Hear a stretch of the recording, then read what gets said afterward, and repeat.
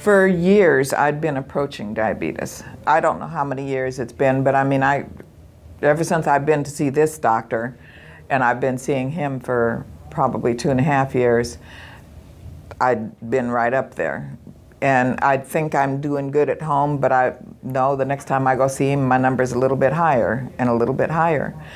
And in January, we helped put my mother-in-law in a nursing home, and my husband was the power of attorney, so we were very knowledgeable about her health care and everything.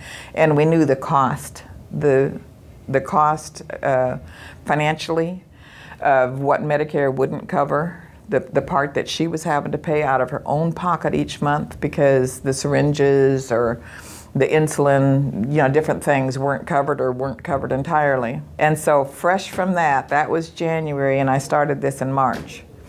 And so I think that and the fact that I knew I was almost there, and probably if this class hadn't happened, the next time I saw the doctor, it would have been too late for me to get in the class, because once you're diabetic, you couldn't get in the diabetes prevention class. You know, I'm sure they have other things out there, but I couldn't have gotten into this class. This came at the best time.